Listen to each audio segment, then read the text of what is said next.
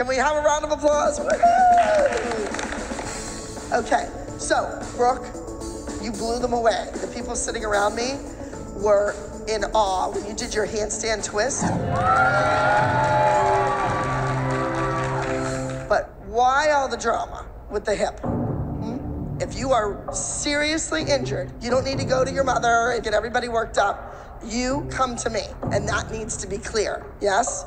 Abby's comment about Brooke crying about her hip and complaining that it hurt, I thought was crazy. If Brooke's hurt, she should come to me. If she didn't complain about it and we didn't put ice and stuff on it, she probably wouldn't have been able to perform the dance. I want to talk about this week's competition. This week's competition is on stage New York, right here in our hometown, Pittsburgh, Pennsylvania. This is one competition where we cannot have anything go wrong. All of my peers will be here.